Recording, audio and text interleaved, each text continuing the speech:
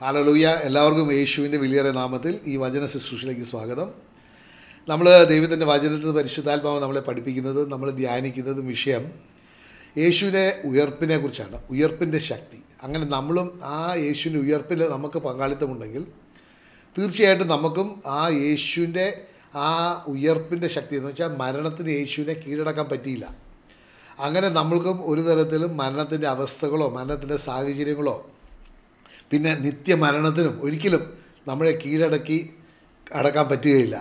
പക്ഷേ അതിലേക്ക് നമുക്ക് പ്രവേശിക്കണമെന്നുണ്ടെങ്കിൽ ആ ഒരു അനുഗ്രഹത്തിലേക്കും ആ ഒരു ശക്തിയിലേക്കും ഒക്കെ പ്രവേശിക്കണമെന്നുണ്ടെങ്കിൽ അതിന് മുമ്പ് സംഭവിക്കുന്ന ഒരു കാര്യമാണ് റോമൻസ് 6-ാമത്തെ അധ്യായം 5-ാമത്തെ വചനം പറയുന്ന പോലെ അവൻ്റെ മരണത്തോട് സാദൃശ്യമായ ഒരു മരണത്തിലേക്ക് പങ്കാളിത്തം വേണം. അങ്ങനെയാണെങ്കിൽ തീർച്ചയായിട്ടും അവൻ്റെ ഉയർപ്പിനും സാദൃശ്യമായ ഒരു ഉയർപ്പിലും എനിക്ക് പങ്കാളിത്തമുണ്ടാകും. നമ്മൾ പല വചനങ്ങൾ കഴിഞ്ഞ കുറേ ആഴ്ചകളായിട്ട് നമ്മൾ ഈ വചനത്തെയാണ് ധ്യാനിക്കുന്നത്. കാരണം ഒരു പുനരുദ്ധാനമില്ലെങ്കിൽ നമ്മളുടെ ജീവനെല്ലാം വൃത്തമാണ്, ഒരു ശൂന്യമാണ്. അതുകൊണ്ടാണ് ദൈവത്തിൻ്റെ വചനം വളരെ വ്യക്തമായിട്ട് പറയുന്നുണ്ട്, യേശുക്രിസ്തു മരിച്ചൊന്നും എഴുന്നേറ്റിട്ടില്ലായിരുന്നെങ്കിൽ നമ്മുടെ വിശ്വാസമൊക്കെ യൂസ്ലെസ് ആണ്, ഫ്യൂട്ടൈൽ. അതുകൊണ്ടാണ് നമുക്ക് ഏറ്റവും വലിയ പ്രത്യാശ ഒരു വിശ്വാസിക്ക്. യേശുക്രിസ്തു രണ്ടാമത് വരുമ്പോൾ ദൈവത്തിൻ്റെ വാഗ്ദാനം അനുസരിച്ച് ദൈവം യേശു ആയിരിക്കുന്നതുകൊണ്ട് നമ്മൾ ഓരോരുത്തരും വ്യക്തിപരമാകുവാനായിട്ട് യേശു നമ്മളെ അവൻ്റെ കൂടെ കൂട്ടിക്കൊണ്ടുപോകുമെന്നുള്ള ആ ഒരു പ്രത്യാശ. അപ്പോൾ രണ്ടാമത്തെ വരവും അതിനോട് തുടർന്നുള്ള ഒരു നിത്യജീവനുമാണ് ഒരു വിശ്വാസിയെ സംബന്ധിച്ചുള്ള ഏറ്റവും വലിയ പ്രത്യാശ. അതാണ് വളരെ വ്യക്തമായിട്ട് 1 കൊരിന്ത്യർ 15-19 നമ്മളെ പഠിപ്പിക്കുന്നുണ്ട്. ഈ ലോകത്തിൽ മാത്രമാണ് നമുക്ക് യേശു ക്രിസ്തു പ്രത്യാശയെങ്കിൽ നമ്മൾ എല്ലാ ജനങ്ങളെക്കാളും പിറ്റിയബിൾ എന്നാണ് പറയുന്നത്. നമ്മൾ ഏറ്റവും മോശമായ ഒരു സാഹചര്യത്തിലാണ് നമ്മൾ ജീവിക്കുന്നത്, അവസ്ഥയിലാണ് ജീവിക്കുന്നത്. ഹല്ലേലൂയ. അപ്പോൾ നമുക്ക് ദൈവത്തിൻ്റെ വചനത്തിലേക്ക് കടന്നു വരാം. കൊളോഷ്യൻസ് 3-ാമത്തെ അധ്യായം 1 മുതൽ 4 വരെ നമുക്കൊന്ന് വായിച്ച് നമുക്ക് ധ്യാനിക്കാം. ചിലപ്പോൾ അത് ഈ എപ്പിസോഡിൽ നമ്മൾ തീരുകയിലായിരിക്കും. അങ്ങനെയാണെങ്കിൽ നമുക്ക് അതിന് കണ്ടിന്യൂവേഷനായിട്ട് അടുത്ത എപ്പിസോഡിലോട്ട് എടുക്കാം. നമുക്ക് ആദ്യത്തെ വചനം വായിക്കാം, ഓരോന്നായിട്ട് എടുക്കാം. അല്ലെങ്കിൽ എല്ലാം കൂടി വരുമ്പോൾ ആശയം എല്ലാം കൂടെ മിക്സ്ഡപ്പ് ആയി പോകും. ഹല്ലേലൂയ. 1-ാമത്തെ വചനം കൊളോഷ്യൻസ് 3-1-ാമത്തെ അധ്യായം വചനം ഇങ്ങനെയാണ് പറയുന്നത്, if then you were raised with Christ seek those things which are above were Christ is sitting at the right hand of God. അപ്പോൾ if then you were raised with Christ എന്ന് പറയുമ്പോൾ തന്നെ വളരെ വ്യക്തമായിട്ട് നമുക്ക് മനസ്സിലാക്കേണ്ട ഒരു കാര്യം ഇതാണ്. ഈ വിഷയം അല്ലെങ്കിൽ ഇത് സംഭവിക്കുന്നത് യേശു ക്രിസ്തുവിനോട് കൂടെ ഉയർത്തെഴുന്നേറ്റവർക്ക് മാത്രമാണ്. അപ്പോൾ യേശു ക്രിസ്തുവിനോട് കൂടെ നമുക്കൊരു ഉയർപ്പ്, ഒരു റിസറക്ഷൻ ഇല്ലെങ്കിൽ തീർച്ചയായിട്ടും നമുക്ക് ഈ പറയുന്നതൊന്നും ചെയ്യാൻ പറ്റുകയില്ല. അതുകൊണ്ടാണ് ഇന്ന് പല നമുക്കൊന്ന് മലയാളത്തിൽ വായിക്കാം ആദ്യം. ഹല്ലേലൂയ. കൊളോഷ്യൻസ് 3-ാമത്തെ അധ്യായം 1-ാമത്തെ വചനം ഇങ്ങനെ പറയുന്നത്, ക്രിസ്തുവിനോടൊപ്പം നിങ്ങൾ ഉയർപ്പിക്കപ്പെട്ടെങ്കിൽ അപ്പോൾ ഒരു കണ്ടീഷനാണ്, ഉയർപ്പിക്കപ്പെട്ടെങ്കിൽ ദൈവത്തിൻ്റെ വലത്തുഭാഗത്ത് ഉപേക്ഷിതനായിരിക്കുന്ന ക്രിസ്തു വസിക്കുന്ന ഉന്നതത്തിലുള്ളവയെ അന്വേഷിക്കുവിൻ. അപ്പോൾ യേശു ക്രിസ്തുവിനോട് കൂടെ ഉയർത്തെഴുന്നേറ്റ ഒരു വ്യക്തിക്ക് ആ വ്യക്തിയുടെ ജീവിതശൈലി അല്ലെങ്കിൽ ആ വ്യക്തിയുടെ സ്വഭാവം എപ്പോഴും മുകളിലേക്കുള്ളതിനെയാണ്. നമുക്കറിയാം ദൈവത്തിൻ്റെ വചനം വളരെ വ്യക്തമായിട്ട് പറയുന്നൊരു കാര്യമുണ്ട്, ദൈവം വസിക്കുന്നത് ഉന്നതങ്ങളിലാണ്, ഇൻ ദ ഹെവൻലീസ്, അല്ലെങ്കിൽ സ്വർഗീയ ഇടങ്ങളിൽ. അത് 3-ാമത്തെ തല കേട്ടോ, in the third heavens. Hallelujah. അവിടെയാണ് ദൈവം വസിക്കുന്നത്. അപ്പോൾ അതെപ്പോഴും മുകളിൽ. നമ്മളിപ്പം ആകാശത്ത് സ്വർഗത്തിലേക്ക് നോക്കുക എന്ന് പറയുമ്പോൾ ആരും താഴോട്ട് നോക്കുകയില്ല. ഓഫ്കോഴ്സ് നമുക്ക് മനസ്സിലാക്കണം, ഒരു വിവരമില്ലാത്തവരൊക്കെ അതിനെക്കുറിച്ച് ചിന്തിക്കാൻ സമയമില്ല. അതിനെക്കുറിച്ചല്ല പറയുന്നത്. സാധാരണ ഒരു വ്യക്തിയോട് സ്വർഗത്തിലേക്ക് നോക്കുക അല്ലെങ്കിൽ നോക്കുക എന്ന് പറയുമ്പോൾ എപ്പോഴും മുകളിലേക്കാണ് നോക്കുന്നത്. കാരണം അവർക്ക് അറിയാം യേശു വസിക്കുന്നതും പിതാവായ ദൈവവും യേശുവും വാഴുന്നത് സ്വർഗീയിടങ്ങളിലാണ്. അപ്പോൾ സ്വർഗവും ദൈവവുമായിട്ടൊരു ബന്ധമുണ്ട്. ആ ബന്ധത്തെക്കുറിച്ച് വളരെ വ്യക്തമായിട്ട് ദൈവം പറയുന്നുണ്ട്, എൻ്റെ വഴികളും എൻ്റെ ചിന്തകളും നിങ്ങളുടെ വഴികളും നിങ്ങളുടെ ചിന്തകളെ പോലെ അല്ല, പക്ഷേ അത് തമ്മിലുള്ള വ്യത്യാസം സ്വർഗവും ഭൂമിയും തമ്മിലുള്ള അകലം പോലെയാണെന്ന്. അപ്പോൾ എപ്പോഴും നമുക്കറിയാം യേശു ക്രിസ്തു വസിക്കുന്നത് സ്വർഗീയ ഇടങ്ങളിലാണ്. അത് വളരെ വ്യക്തമായിട്ട് നമുക്കറിയാം. യേശു ക്രിസ്തുവിനെ കുറിച്ച് പറയുമ്പോൾ തന്നെ എഫിഷ്യൻസ് 1-ാമത്തെ അധ്യായം 20 മുതലൊക്കെ വായിക്കുമ്പോൾ അവിടെ പറയുന്നുണ്ട്, he is seated in the ഹെവൻലീസ്. സ്വർഗീയ ഇടങ്ങളിലാണ് അവൻ ഉപവിഷ്ടനായിരിക്കുന്നത്. എങ്ങനെയാണ്? അധികാരത്തോടു കൂടി, far above every principality and power every dominion and might, and every name that is named, not only in this age, but in the age to come. അങ്ങനെ ഒരു സ്വർഗീയ ഇടങ്ങളിൽ വാഴുന്ന ദൈവമാണ് നമ്മളുടെ ദൈവം. ആ ദൈവം രാജാതിരാജനും കർത്താതി കർത്തനുമാണ്. നമ്മളും ആ ദൈവത്തോട് കൂടെ ഉയർത്ത് സ്വർഗീയ ഇടങ്ങളിൽ ഇരുത്തിയിരിക്കുകയാണെന്ന് എഫിഷ്യൻസ് 2-ാമത്തെ അധ്യായം 6-ാമത്തെ വചനം നമ്മളെ പഠിപ്പിക്കുന്നുണ്ട്. അങ്ങനെയാണെങ്കിൽ നമ്മളെപ്പോഴും എൻ്റെ ദൈവമേ എന്ന് പറയുമ്പോൾ നമ്മൾ മുകളിലോട്ടേ നോക്കുകയുള്ളൂ, അല്ല എൻ്റെ ദൈവമേ എന്ന് പറഞ്ഞാൽ താഴോട്ട് നോക്കുമോ? ഇല്ല. അപ്പോൾ നമ്മൾ മനസ്സിലാക്കണം, മുകളിലേക്ക് നോക്കുന്നത് ദൈവത്തിലേക്കാണ്, താഴേക്ക് നോക്കുന്നത് എന്തിനാണ്? ഭൂമിയിലേക്കാണ്, അല്ലേ? അപ്പം ജഡത്തിലേക്കാണ്. നമുക്കറിയാം, ദൈവം മനുഷ്യനെ മെനഞ്ഞുണ്ടാക്കിയപ്പോൾ മണ്ണും കൊണ്ടാണ് മെനഞ്ഞത്, അല്ലേ? എന്നിട്ട് അതിനകത്ത് ആ മണ്ണുകൊണ്ട് മെനഞ്ഞ് ആ ഒരു രൂപത്തിൻ്റെ മൂക്കിലേക്ക് ദൈവം ശ്വസിച്ചപ്പോഴാണ് അതിന് ജീവൻ വന്നത്. എന്നിട്ട് ദൈവം പിന്നെ പറയുന്നുണ്ട്, നീ മനുഷ്യ നീ മണ്ണാകുന്നു, നീ മണ്ണിലേക്ക് തന്നെ തിരികെ പോകും. അപ്പം ജഡമെന്ന് പറയുന്നത് മണ്ണുമായിട്ട് വളരെ ബന്ധമുള്ളതാണ്. വളരെ ബന്ധമല്ല, ആണ്. ജഡം മണ്ണാണ്, കാരണം ജഡത്തിൻ്റെ ഉത്ഭവം മണ്ണാണ്. അങ്ങനെയാണെങ്കിൽ താഴോട്ട് ഭൂമി മണ്ണല്ലേ, ഭൂമിയിലേക്ക് മണ്ണിലേക്ക് നോക്കുന്ന ഒരു വ്യക്തി എപ്പോഴും ജഡത്തിലാണ് നോക്കുന്നത്, ജഡത്തിലാണ് ഫോക്കസ് ചെയ്യുന്നത്. അങ്ങനെ അവനെ നയിക്കുന്നതും അവൻ്റെ ദൃഷ്ടിയെല്ലാം ജഡികമായ കാര്യങ്ങളിലാണ്, ലൗകികമായ കാര്യങ്ങളിലാണ്, താൽക്കാലികമായ കാര്യങ്ങളിലാണ് അവൻ്റെ ദൃഷ്ടി. അതേസമയത്ത് ഒരു ആത്മീയ മനുഷ്യന് അവനറിയാം ഈ ജഡികമായ കാര്യങ്ങളൊക്കെ അവൻ്റെ മരണത്തോടുകൂടി മണ്ണോട് മണ്ണാകുന്ന ആ സമയത്ത് അതും എല്ലാം നഷ്ടപ്പെട്ട് തീരും. പക്ഷേ ശാശ്വതമായ നിലനിൽക്കുന്ന ഒരു കാര്യം ആത്മീയ കാര്യമാണ്. അത് ആത്മാവിൽ നിന്ന് ലഭിക്കുന്നതാണ്. അങ്ങനത്തെ കാര്യങ്ങളാണ് ദൈവത്തിൻ്റെ വചനം വളരെ വ്യക്തമായിട്ട് 1 കൊരിന്ത്യസ് 2-ാമത്തെ 9-ാമത്തെ വചനം പറയുന്നത്. കണ്ണ് കണ്ടിട്ടില്ല, കാത് കേട്ടിട്ടില്ല, ഹൃദയ മനസ്സ് ഗ്രഹിച്ചിട്ടില്ല. എന്താണ്? അവനെ സ്നേഹിക്കുന്നവർക്ക് അവൻ സജ്ജീകരിച്ച് വെച്ചിരിക്കുന്നത് എന്താണെന്ന്. പക്ഷേ ഞങ്ങൾക്കാകട്ടെ പരിശുദ്ധാത്മാവിൻ്റെ ദൗത്യം എന്താണ്? ദൈവത്തിൻ്റെ നിഗൂഢ രഹസ്യങ്ങൾ അന്വേഷിച്ച് മനസ്സിലാക്കി നമ്മളുമായിട്ട് പങ്കുവയ്ക്കുവാൻ. പരിശുദ്ധാത്മാവ് അത് നമുക്ക് നൽകപ്പെട്ടിട്ടുണ്ട്. അപ്പോൾ ഈ ലൗകിക മനുഷ്യനും ഈ ആത്മീയ മനുഷ്യനും തമ്മിലുള്ള വ്യത്യാസം എവിടെയാണ് അവൻ്റെ കണ്ണ് ഫോക്കസ് ചെയ്യുന്നുള്ളതാണ്. ആരാണ്, എന്താണ് അവനെ നയിക്കുന്നതെന്ന്. കാരണം ദൈവത്തിൻ്റെ വചനം പറയുന്നുണ്ട്, റോമാർക്ക് ലേഖനം 8-ാമത്തെ അധ്യായം 14-ാമത്തെ വചനത്തിൽ പറയുന്നുണ്ട്, ദൈവത്തിൻ്റെ ആത്മാവിനാൽ നയിക്കപ്പെടുന്നവർ. അപ്പോൾ നമ്മളെ ദൃഷ്ടി എപ്പോഴും സ്വർഗീയ ഇടങ്ങളിൽ ദൈവത്തിലേക്ക് ഫോക്കസ് ആയിട്ട്, അങ്ങനെ ദൈവത്തിൻ്റെ ആത്മാവിനാൽ നയിക്കപ്പെടുന്നവർ ദൈവത്തിൻ്റെ മക്കളാണ്. അപ്പോൾ ആത്മാവിനാൽ നയിക്കപ്പെടാതെ ജഡത്താൽ നയിക്കപ്പെടുന്നവർ ആരാണ്? പിശാചിൻ്റെ മക്കളാണ്, അല്ലേ? അപ്പം 2 തരം, ഒന്ന് ഇരുട്ടാണ്, അല്ലെങ്കിൽ വെളിച്ചമാണ്. ഇതിൻ്റെ ഇടയിൽ ഒരു ഇല്ലല്ലോ. അതുപോലെ തന്നെയാണ് നമ്മൾ ദൈവത്തിൻ്റെ വചനം പറയുന്നത്, നമ്മൾ ആരെ നമ്മൾ അനുസരിക്കുന്നു അവരുടെ അടിമയാണ്. ഒന്നെങ്കിൽ മരണത്തിലേക്ക് നയിക്കുന്ന പാപത്തിൻ്റെ അടിമ, അല്ലെങ്കിൽ നീതിയിലേക്ക് നയിക്കുന്ന അനുസരണയുടെ അടിമ. റോമൻസ് 6-ാമത്തെ അധ്യായം 16-17 വചനങ്ങൾ അങ്ങനെ നമ്മളെ പഠിപ്പിക്കുന്നത്. അങ്ങനെയാണെങ്കിൽ നമ്മൾ മനസ്സിലാക്കണം, നമ്മളെ ആരാണ് നയിക്കുന്നത്?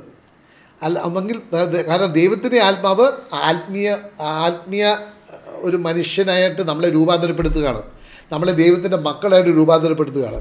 അതേസമയത്ത് ജഡിക മനുഷ്യൻ, ലൗകിക മനുഷ്യൻ, അവൻ ആശ്രയിക്കുന്നത് ജഡികമായ കാര്യങ്ങളിലും. ആ ജഡം, ദൈവത്തിൻ്റെ വചനം വളരെ വ്യക്തമായിട്ട് പറയുന്നുണ്ട്, ഈ ലോകം അത്ര അധപ്പതിച്ചു പോയിട്ട്, hallelujah, the whole world is under the സ്വേ of the devil എന്ന് പറഞ്ഞാൽ ഈ ലോകം മുഴുവൻ പിശാചിൻ്റെ ഒരു അധികാരത്തിൻ്റെ കീഴിലാണ് ഇപ്പോൾ.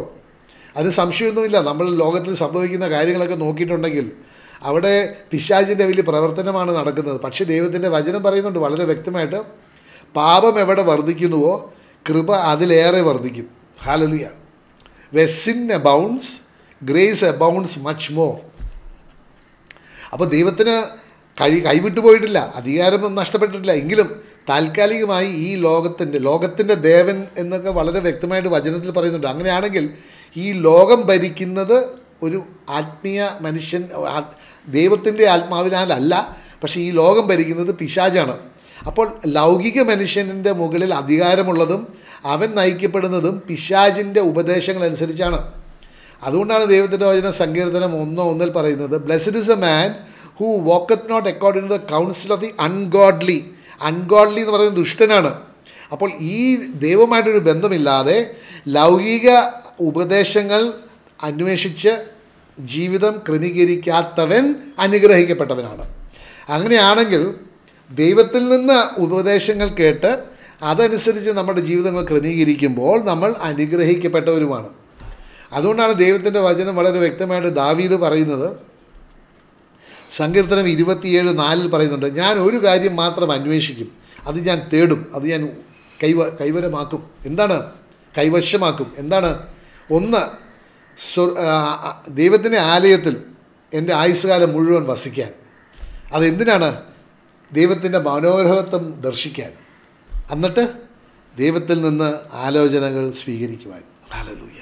പറയുന്നത് ഇങ്ങനെയാണ്, one thing I have decide and that I will seek, to dwell in the house of the Lord all the days of my life, to behold the beauty of thy holiness, and to enquire in your temple. അപ്പോൾ enquire in your temple എന്ന് പറയുമ്പോൾ ദൈവത്തിൻ്റെ ആത്മാവിൽ നിന്ന് ഉപദേശം തേടുവാനായിട്ട്. അങ്ങനെ ഒരു വ്യക്തി ആത്മാവിലാണ് നയിക്കപ്പെടുന്നത്, ജഡത്താലല്ല. അങ്ങനെയുള്ളൊരു വ്യക്തിക്കുള്ള ഉറപ്പെന്താണ് നമ്മൾ മനസ്സിലാക്കണം. ഒന്ന്, ദൈവത്തിൻ്റെ വചനം റോമൻസ് 8:14 പറയുന്നുണ്ട്, അവൻ ദൈവത്തിൻ്റെ മകനാണ്. അങ്ങനെയാണെങ്കിൽ വസിക്കുന്നത് ദൈവഭവനത്തിലാണ്. അങ്ങനെയാണെങ്കിൽ അവന് ശിക്ഷാവിധിയില്ല.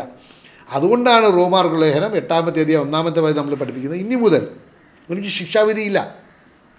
കാരണം ഞാൻ യേശു ക്രിസ്തുവിലാണ്. എന്നെ നയിക്കുന്നത് ജഡമല്ല, ദൈവത്തിൻ്റെ ആത്മാവാണ്. ദൈവത്തിൻ്റെ വചനം ഇങ്ങനെ പറയും, ഇംഗ്ലീഷിൽ പറയുന്നത്, there is therefore now no condemnation for those who are in Christ, who walketh not according to the flesh, but according to the Spirit. അപ്പോൾ നമ്മളെപ്പോഴും മനസ്സിലാക്കണം, ഒരു യേശുവിനോടുകൂടി ഉയർത്തെഴുന്നേറ്റ വ്യക്തിയാണെങ്കിൽ യേശു എവിടെയാണ് ഇന്ന് ഇരിക്കുന്നത്? ദൈവത്തിൻ്റെ വചനം പറയുന്നുണ്ട്, ഹീബ്രൂസ് 12-ാമത്തെ അധ്യായം 2-ാമത്തെ വചനം അല്ലേ, looking on to Jesus the author and the finisher of our faith, who for the joy that was set before him endured the cross, despising the shame, and sat down at the right hand of the throne of God. ദൈവത്തിൻ്റെ സിംഹാസനം മുകളിലാണ് അല്ലേ. എൻ്റെ വിശ്വാസത്തിൻ്റെ നായകനും അത് പൂർണ്ണതയ്ക്ക് വരുത്തുന്ന യേശുവിനെ ഞാൻ മുന്നിൽ കണ്ട്, ആ യേശുവിനെ മാത്രം യേശു ഇന്ന് ഇപ്പോൾ എവിടെയാണ്? സ്വർഗീയ ഇടങ്ങളിൽ ഉപവിഷ്ടനായിരിക്കുകയാണ്. അപ്പോൾ ആ യേശുവിനെ ഞാൻ മുന്നിൽ കണ്ട്, അവനിൽ നിന്ന് അവൻ്റെ മുമ്പിൽ വെച്ചിരിക്കുന്ന ആ സന്തോഷം കണ്ട്, കുരിശ് മരണം അതിൻ്റെ എന്നാ പറയുന്നത്, അത് ഉച്ഛിഷ്ടമായി, അതിലുള്ള നാണവും അല്ലെങ്കിൽ അതിലുള്ള അപമാനവും ഉച്ഛിഷ്ടമായിട്ട് കണക്കാക്കി കുരിശുമരണത്തോട് സന്തോഷത്തോടെ ഏറ്റെടുത്തിട്ട് ഇന്ന് പിതാവിൻ്റെ സിംഹാസനത്തിൻ്റെ വലത്തുവശത്ത് ഉപവിഷ്ടനായിരിക്കുകയാണ്. അപ്പോൾ നമ്മളെപ്പോഴും ആ യേശുവിനെ നോക്കേണ്ടത്, ലുക്കിംഗ് അൺ ടു ജീസസ്. യേശു മുകളിലാണ്, യേശു താഴെയല്ല. താഴെ ഒരു വ്യക്തിയുണ്ട്, അവൻ്റെ പേരാണ് പിശാച്. അപ്പോൾ നമ്മൾ ജഡത്താൽ നയിക്കപ്പെടുന്ന വ്യക്തികൾ എപ്പോഴും ലൗകിക മനുഷ്യനാണ്. അവൻ ആ എന്താ പറയുന്നത്, ജഡികമായ കാര്യങ്ങളിൽ മാത്രമേ അവന് താല്പര്യമുള്ളൂ. അവനെ നയിക്കുന്നത് ലോകത്തിൻ്റെ മാനദണ്ഡങ്ങളാണ്. പക്ഷേ ഒരു ലൗകിക മനുഷ്യൻ അറിയാം, ഇതെല്ലാം നശിച്ചു പോകാൻ പോവുകയാണ്. അവന് ശാശ്വതമായ ഒരു നിത്യത അല്ലെങ്കിൽ ഒരു ഭാവി യേശു ക്രിസ്തുവിൽ മാത്രമേ ഉള്ളൂ. അതുകൊണ്ട് അവൻ്റെ ദൃഷ്ടി എപ്പോഴും യേശു ക്രിസ്തുവിലായിരിക്കണം. അതുകൊണ്ടാണ് പറയുന്നത്, if you wear raised with Christ. അപ്പോൾ യേശു ക്രിസ്തുവിൻ്റെ ആ പുനരുത്ഥാനത്തിൻ്റെ ഒരു അനുഭവമുള്ളൊരു വ്യക്തി എപ്പോഴും അയാളുടെ ദൃഷ്ടി എവിടെയായിരിക്കും? മുകളിലേക്കായിരിക്കും. പുനരുത്ഥാനത്തിൻ്റെ അനുഭവിച്ചിട്ടില്ലാത്തൊരു വ്യക്തി ദൃഷ്ടി എപ്പോഴും ലോകത്തിലേക്കായിരിക്കും. അതുകൊണ്ടാണ് നമ്മൾ എവിടെയാണ് നോക്കുന്നത്, നമ്മളെ നോട്ടം എവിടെയാണ്, അതനുസരിച്ചാണ് നമ്മളുടെ ഒരു തീരുമാനം. അല്ലെങ്കിൽ ഇറ്റ് ഈസ് എ ടെസ്റ്റ്. നമ്മൾ യേശു ക്രിസ്തുവിനോട് ഉയർത്തെഴുന്നേറ്റവനാണോ അതോ ഇപ്പോഴും ജഡത്തിൽ മരിച്ചു കിടക്കുന്നതാണ്? യഥാർത്ഥത്തിൽ നോക്കുകയാണെങ്കിൽ യേശു ക്രിസ്തുവിനോട് എടുക്കപ്പെടാൻ പോകുന്ന വ്യക്തിയാണോ അതോ ഇവിടെ വരുമ്പോൾ അവശേഷിക്കുന്ന ബാക്കിയുള്ള വ്യക്തികളാണോ? അതുകൊണ്ടാണ് സഹോദര സഹോദരി, എന്ത് പ്രധാനപ്പെട്ട ഒരു വിഷയമാണ്. നമ്മളുടെ ജീവിതങ്ങൾ ക്രമീകരിക്കപ്പെടേണ്ടത് ദൈവത്തിൻ്റെ വചനത്താലായിരിക്കണം, പരിശുദ്ധാത്മാവിൻ്റെ ഉപദേശത്താലായിരിക്കണം, പരിശുദ്ധാത്മാവിൻ്റെ നിയന്ത്രണത്തിൻ്റെ കീഴിലായിരിക്കണം.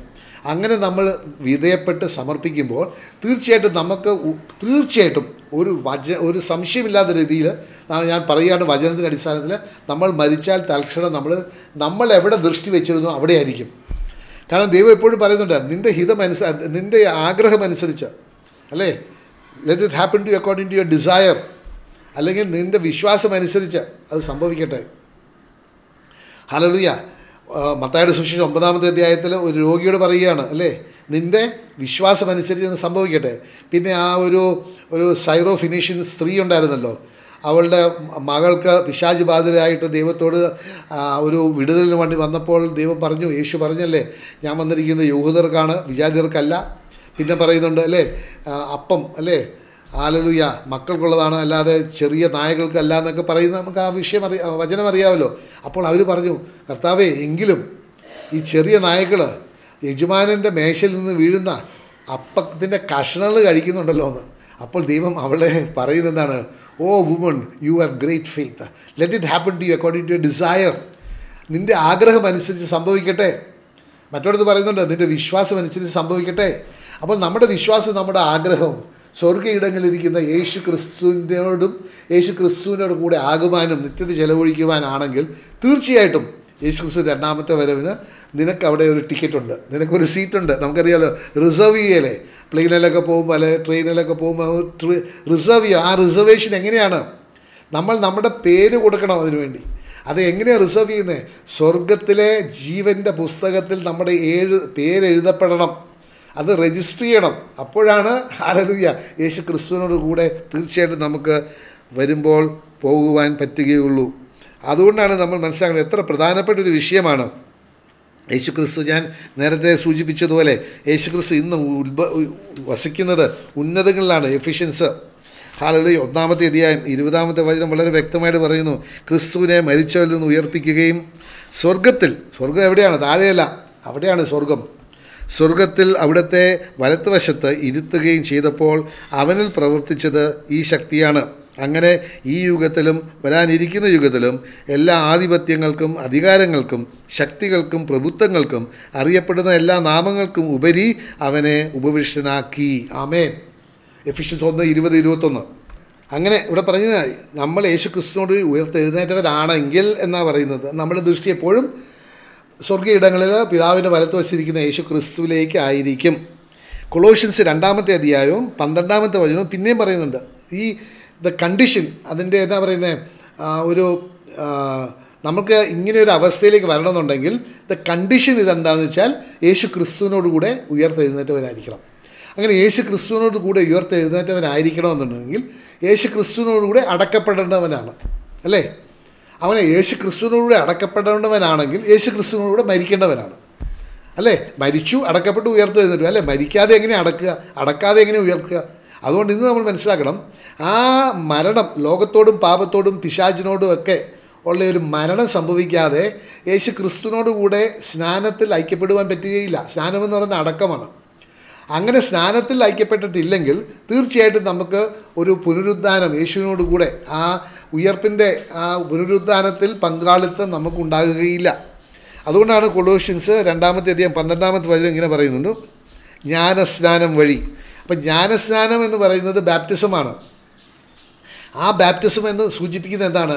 ഞാൻ നേരത്തെ പറഞ്ഞതുപോലെ ലോകത്തോടും പാപത്തോടും സാത്താനോടും മരിക്കുക, അടക്കപ്പെടുന്നതാണ് ജ്ഞാനസ്നാനം. അടക്കുമ്പോൾ നമുക്കറിയാം, ഒരു വ്യക്തിയെ ഒരു കുഴിക്കകത്തിട്ട് മണ്ണിട്ട് മൂടും. അങ്ങനെ ജീവിക്കുന്ന നമ്മൾ, അല്ലേ? നമ്മളെ മണ്ണിട്ട് മൂടിയാൽ നമ്മൾ മരിക്കും. അതുകൊണ്ടാണ് ജലത്താലുള്ള സ്നാനം. അപ്പം ജലം കൊണ്ട് ജലത്തിൽ മുങ്ങുക, ആ ജലത്തിൽ നിന്ന് പൊങ്ങുന്നത് ഒരു അടക്കവും ഒരു ഉയർപ്പിനെയും സൂചിപ്പിക്കുന്നതാണ്. അപ്പോൾ അതാണ് ജലത്താലുള്ള ജ്ഞാനസ്നാനം. ആ ജ്ഞാനസ്നാനം ഇല്ലാതെ നമുക്ക് രക്ഷപ്പെടുകയില്ല. കാരണം ജ്ഞാനസ്നാനം എന്ന് പറയുന്നത് വെറും വെള്ളത്തിൽ മുങ്ങുന്ന കാര്യമല്ല. അത് വെള്ളത്തിൽ മുങ്ങി പൊങ്ങുന്നത് സൂചിപ്പിക്കുന്നത് ഒരു മരണവും ഒരു അടക്കവും ഒരു ഉയർപ്പുമാണ്. അങ്ങനെ ഒരു മരണവും അടക്കവും ഉയർപ്പും ഇല്ലെങ്കിൽ നമുക്ക് നിത്യജീവൻ കിട്ടുകയില്ല, രക്ഷയില്ല. പക്ഷേ അത് തന്നെ ദൈവം പറയുന്നുണ്ട്, അത് ജ്ഞാനസ്നാനമാണ് അതിൻ്റെ ഒരു അടയാളം. അപ്പോൾ നമ്മൾ ബാഹ്യമായി ഇൻ യുവർ ഫിസിക്കൽ റെൽമും ഈ അടയാളം പൂർത്തീകരിക്കണം. അതുകൊണ്ടാണ് ജ്ഞാനസ്നാനത്തിൻ്റെ പ്രാധാന്യം.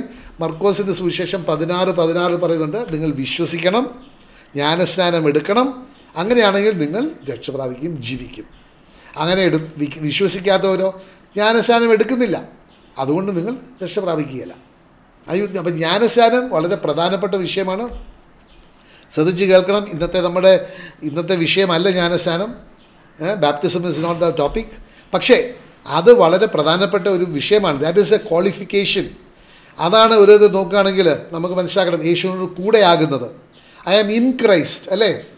നമുക്കറിയാം, നേരത്തെ റോമാർ ലേഖനം 8-ാമത്തെ അധ്യായം 1-ാമത്തെ വചനം കേട്ടു. There is therefore now no condemnation for those who are in Christ. In Christ എന്ന് പറഞ്ഞാൽ യേശു ക്രിസ്തുവിനോട് കൂടെ കുരിശിൽ തറയ്ക്കപ്പെട്ടു, യേശു ക്രിസ്തുവിനോട് കൂടെ അടക്കപ്പെട്ടു. അങ്ങനെയാണ് യേശു ക്രിസ്തുവിനോട് കൂടെ ഉയർത്തെഴുന്നേൽക്കും. എങ്ങനെ? ജീവനിലേക്ക് ഉയർത്തെഴുന്നേൽക്കും.